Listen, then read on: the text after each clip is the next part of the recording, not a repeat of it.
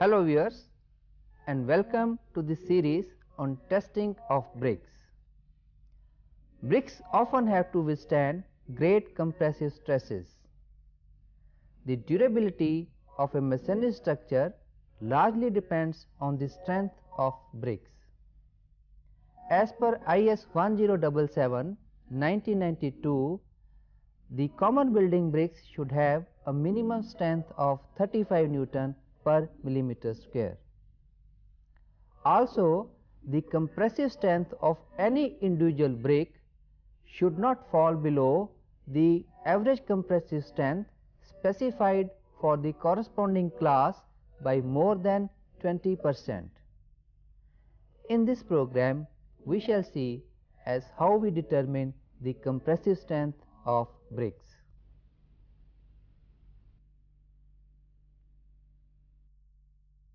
The apparatus consists of compression testing machine of capacity of minimum 100 ton or 1000 kilonewton and with 1 ton or 10 kilonewton accuracy. The compression plate of the machine should have a ball sitting in form of portion of a sphere, the center of which shall coincide with the center of the plate. 3 ply 3 mm plywood sheets are also used. Cement, clean coarse sand is required, and we need mixing tools and enamel tray.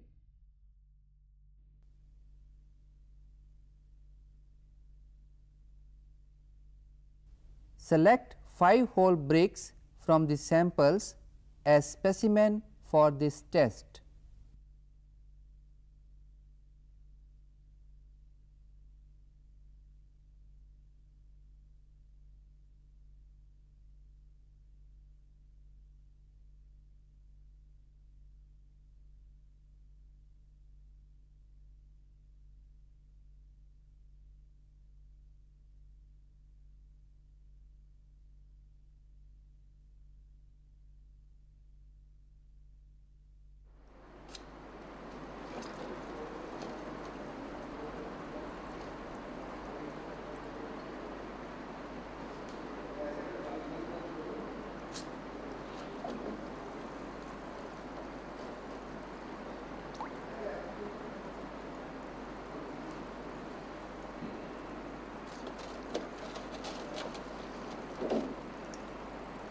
Immerse this specimen in water bath for 24 hours, maintaining a temperature between 25 degree to 29 degrees centigrade.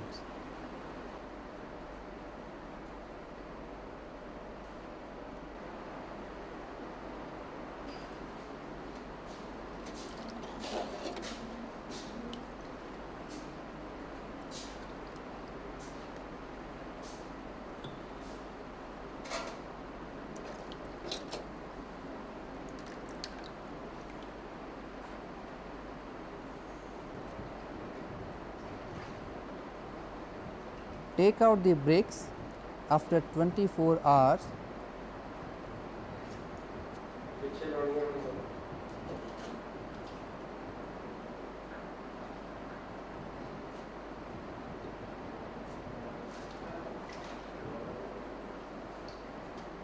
Allow any surplus moisture to drain out at room temperature.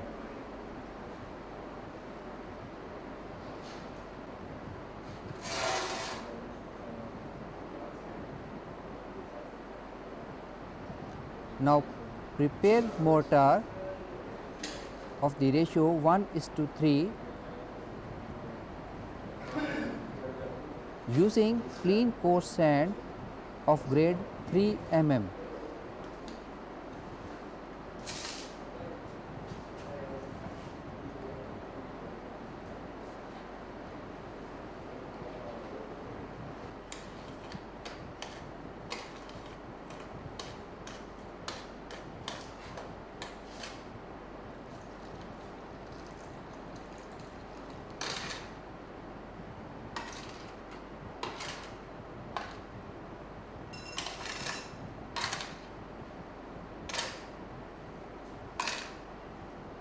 This mortar shall be used to fill the frog of the brick. Fill the frog of the brick flush with mortar.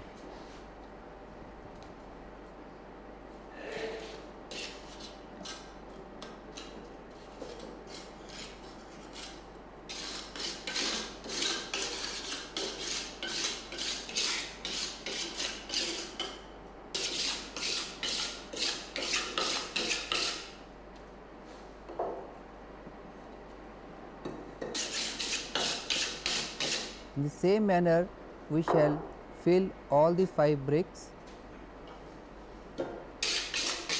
This is done to bring the brick to a uniform section.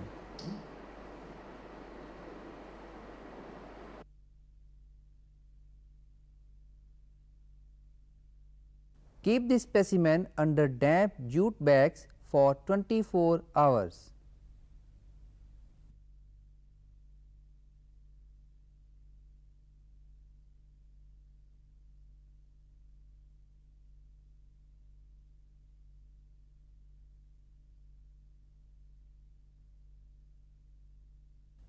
After that, we shall immerse the specimen in clean water for 3 days. Wipe out the brick of any traces of moisture.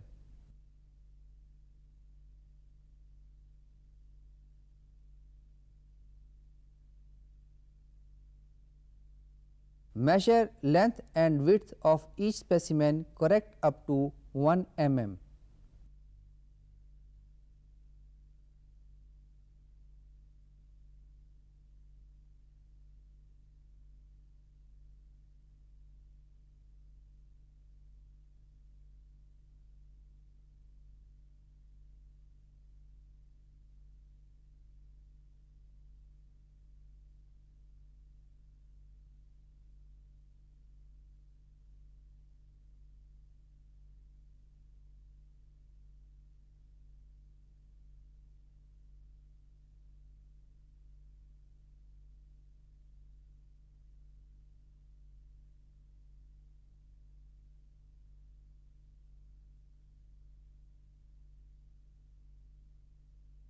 The length and breadth of given sample of bricks are 22.05 and 10.05 for sample 1,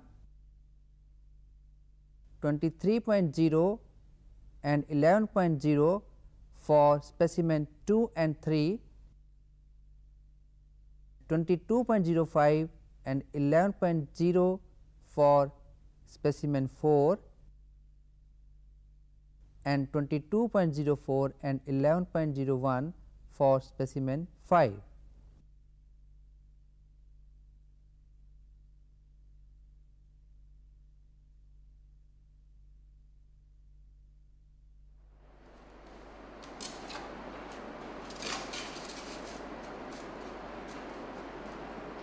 Place a 3-ply plywood sheet of 3 mm thickness on the base of machine.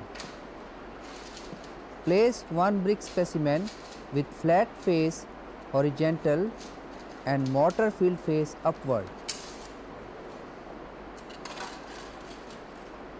Place another 3-ply plywood sheet carefully. Center these between plates of testing machine.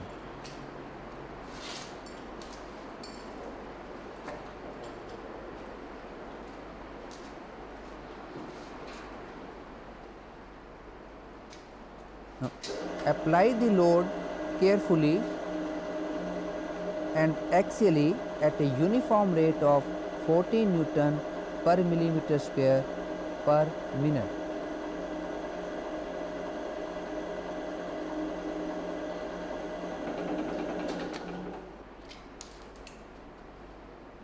Observe the reading when the failure of specimen occurs.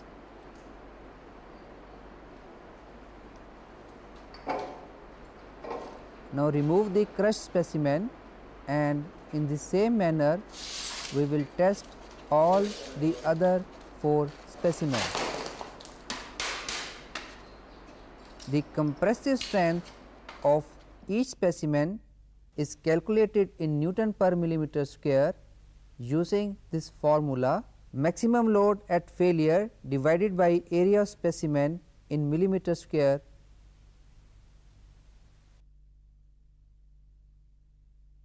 record the observations. The compressive strength of each specimen is calculated in Newton per millimeter square by dividing the maximum load at failure by area of specimen.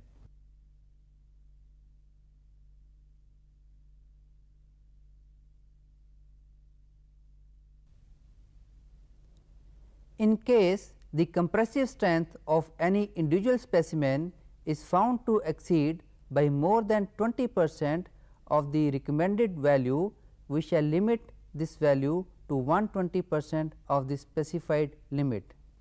That is, here we have used the class designation 10 bricks. So, if any brick indicates a crushing value by more than 12 Newton per millimeter square, we would have restricted the compressive strength to this value. For the brick lot we have tested, we have found that the average crushing strength is 10.7 Newton per millimeter square. A brick lot is considered to have satisfied the requirement of compressive strength if the average compressive strength of the 5 specimen is equal to or more than the specified value as per the table, and also the crushing strength of any individual brick is not less than by more than 20% of this value. For this lot we can conclude that this satisfies the requirements of Indian standards. Similarly, we can conduct other tests on this specimen and find as whether the bricks are good for use in construction. Thank you and goodbye.